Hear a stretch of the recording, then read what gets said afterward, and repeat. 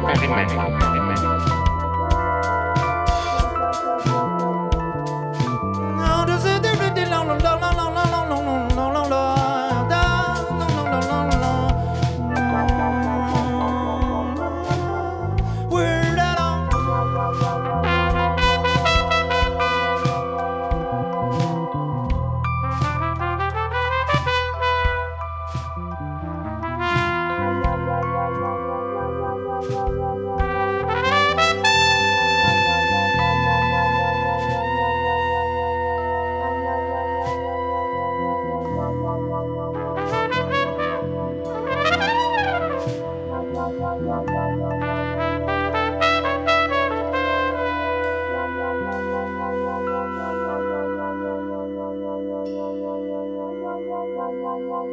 Soldiers, don't give yourselves to brutes, men who despise you, enslave you, who regiment your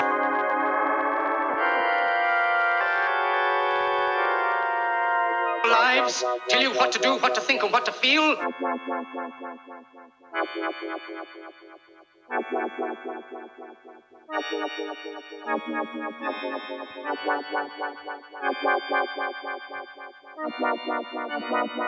Who drill you, diet you, treat you like cattle.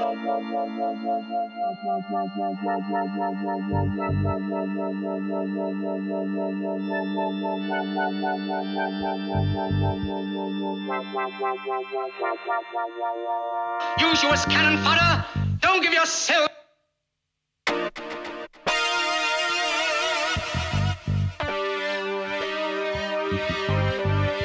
to these unnatural men, machine men.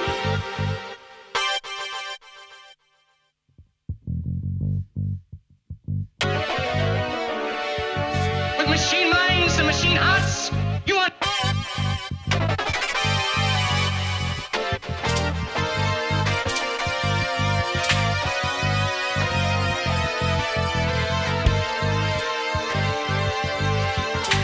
not machines, you are not cattle, you are men.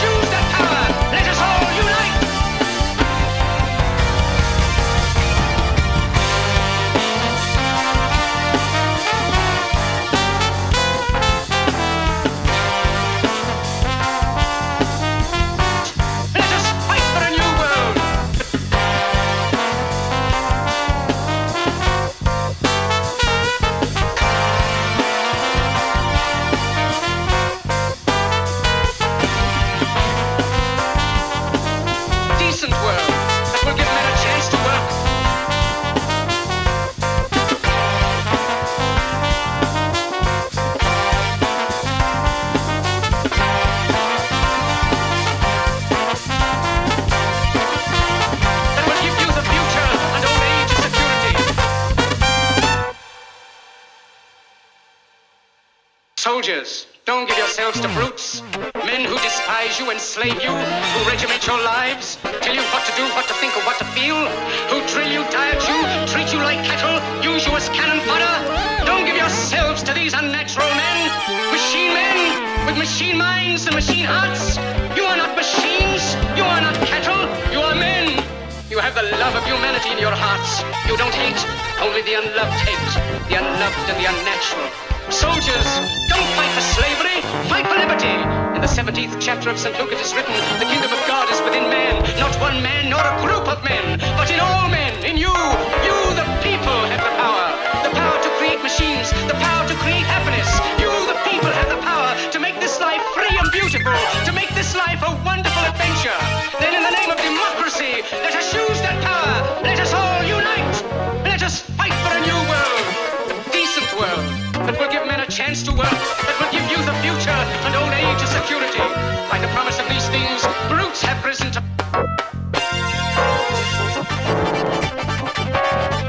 power, but they lie. They do not fulfill their promise.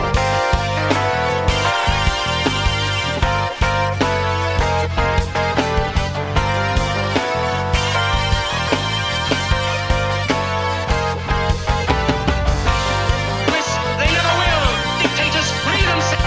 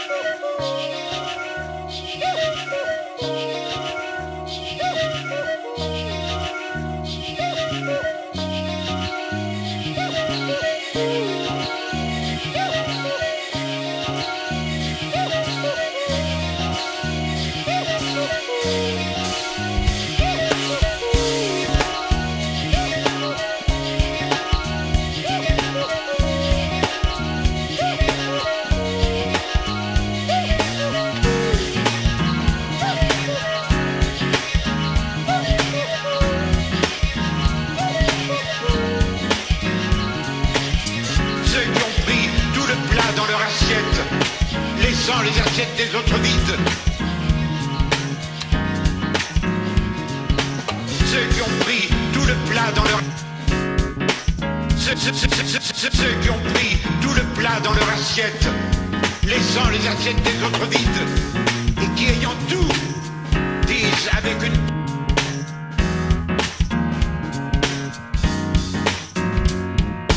Ceux qui ont pris tout le plat dans leur assiette, laissant les assiettes des autres vides, et qui ayant tout, disent avec une bonne figure, une bonne conscience, nous, qui avons tout, on est pour la paix.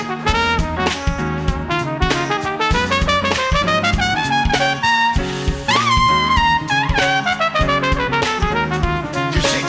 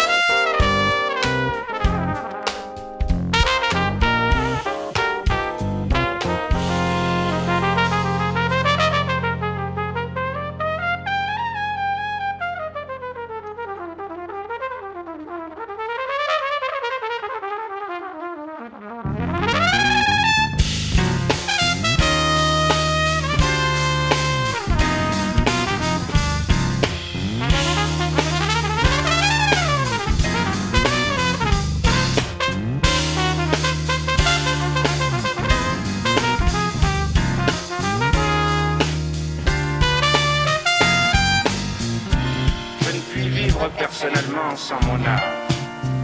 Mais je n'ai jamais placé cet art au-dessus de tout. S'il m'est nécessaire, au contraire, c'est qu'il ne se sépare de personne et me permet de vivre tel que je suis au niveau de tous. L'art n'est pas à mes yeux une réjouissance solitaire. Il est un moyen d'émouvoir le plus grand nombre d'hommes en leur offrant une image privilégiée des souffrances et des joies communes. Il oblige donc l'artiste à ne pas se séparer. Il le soumet à la vérité la plus humble et la plus universelle.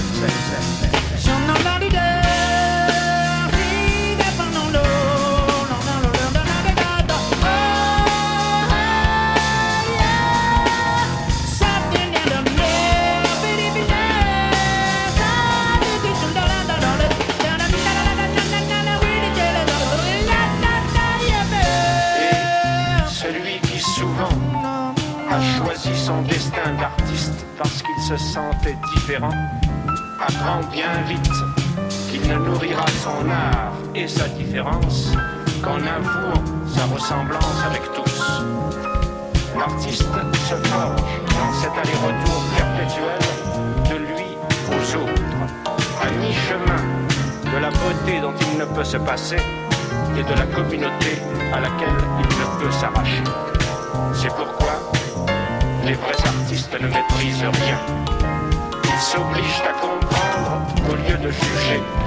Et s'ils ont un parti à prendre en ce monde, ce ne peut être que celui d'une société où, selon le grand mot de Nietzsche, ne régnera plus le juge, mais le créateur, qu'il soit travailleur ou intellectuel.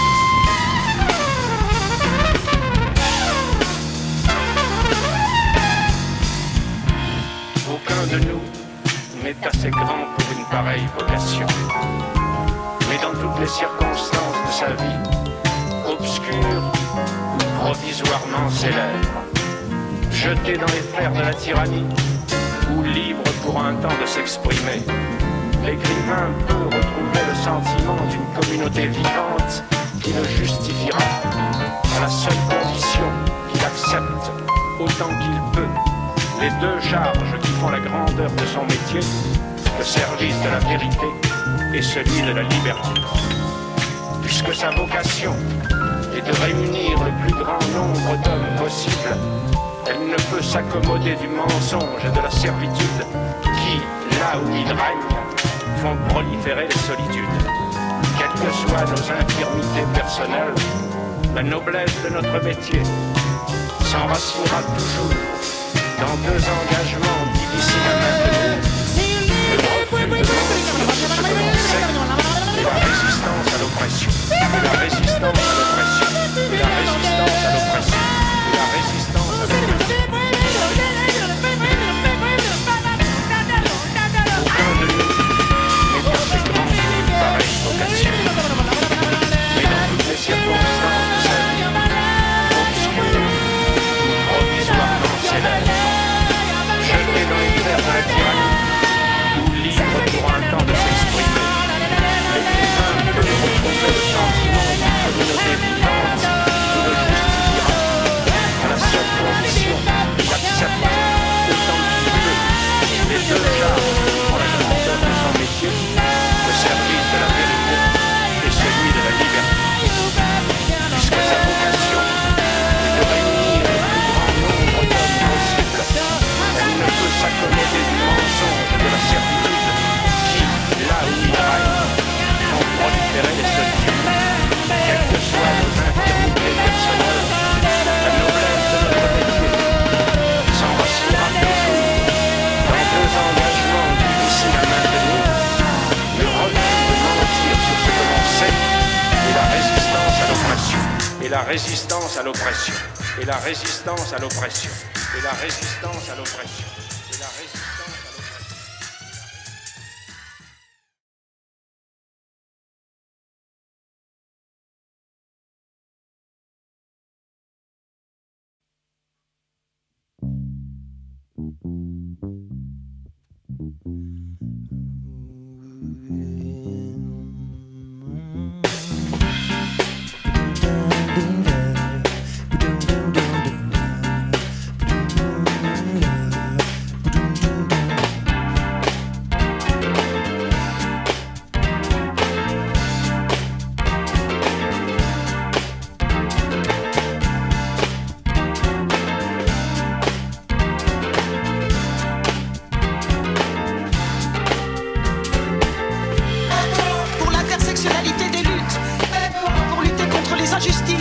les discriminations, contre la binarité si stupide et pathétique qui gouverne notre monde contemporain si moderne, comme il gouvernait l'ancien. Mais comment se fait-il que toute lutte semble écraser et annihiler la lutte pour l'égalité des hommes et des femmes, et ceci depuis des siècles? Les femmes se sont fait niquer à la Révolution française, elles se sont fait niquer pendant la Commune, elles se sont fait niquer durant le Front populaire, elles se sont fait niquer en 68, et elles se feront encore niquer au Festival d'Avignon 2018, ce grand festival dont le thème revendiqué cette année est le genre.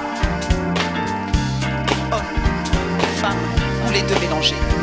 Il n'en demeure pas moins que quand tu nais avec un sexe de femme, ou quand tu deviens femme, que ce soit par le grand tirage au sort de la nature, ah c'est pas de chance, t'es né avec un vagin, ou par choix, tu fais partie de la caste de celles qui se font baiser, niquer, nier toute leur vie.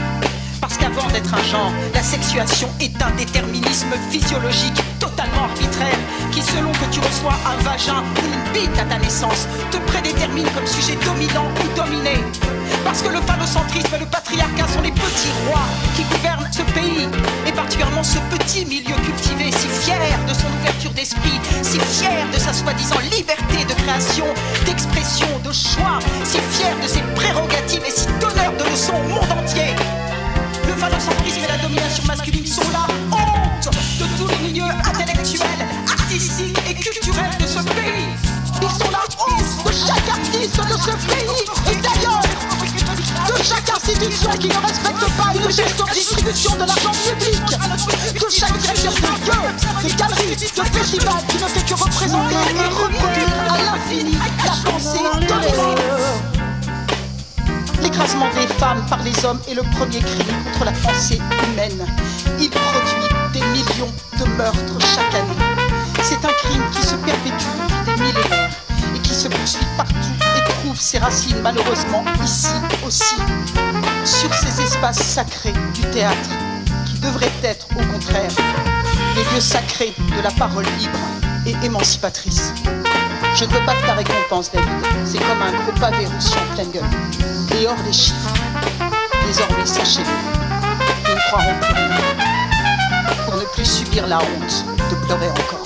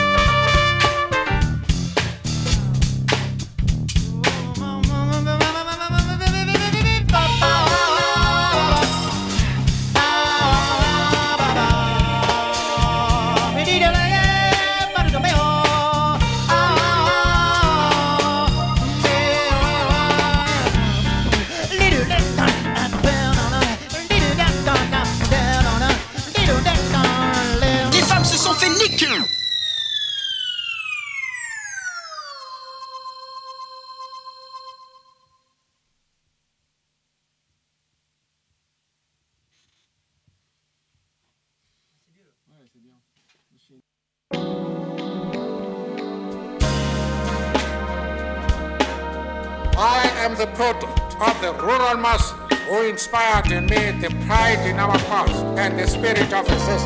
I am the product of the workers of South Africa who in the mines, factories, fields and offices of our country have pursued the principle that the interests of each are founded in the common interest of all.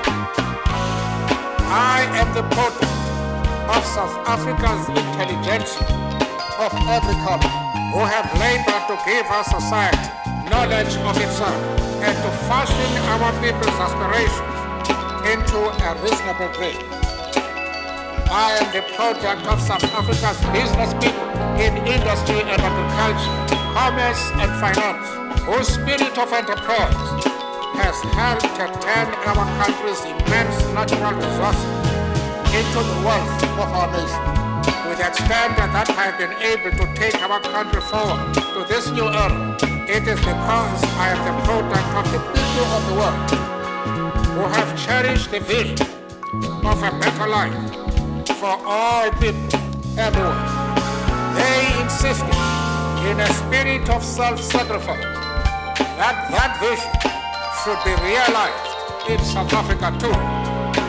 They gave us hope because we knew by their solidarity that our ideas could not be silenced since they were the ideas of humanity. I am the product of Africa and her long cherished dream of a rebirth that can now be realized so that all of her children may play in the sun. If I have been able to help her take our country a few steps towards democracy, non-racialism and non-sexism, it is because I am a product of the African National Congress. Exemplifies this approach, which is critical to the unity of our country. I call on all to give their support to his leadership across all political parties. His and other voices are those of a new generation of leaders that are emerging in answer to new historical challenges. They are the voices of the good men and women who exist in all communities and in all parties, and who define themselves as leaders by their capacity to identify the issues that unite us as a nation. Together, we must continue our effort to turn our hopes into reality. The long walk continues.